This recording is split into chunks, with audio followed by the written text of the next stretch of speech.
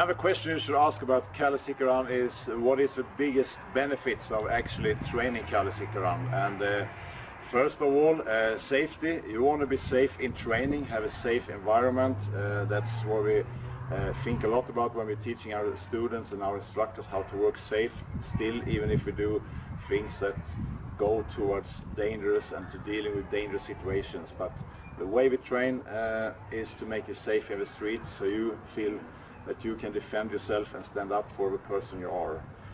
We got a lot of variation in our training, so you never do the same thing for long.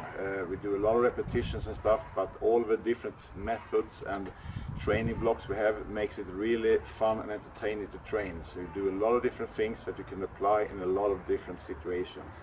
And you always get rewarded for your progress. That's what we have our training programs and our ranking, to always give you the feeling that you're always on your way to your next step.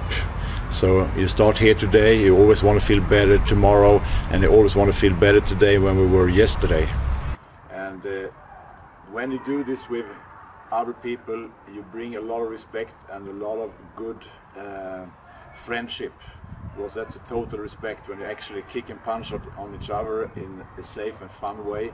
But when you do that and you're kind of an edge in life sometimes, when you have those challenges that you're ready for, it gives a different kind of friendship and respect, which a lot of people appreciate a lot.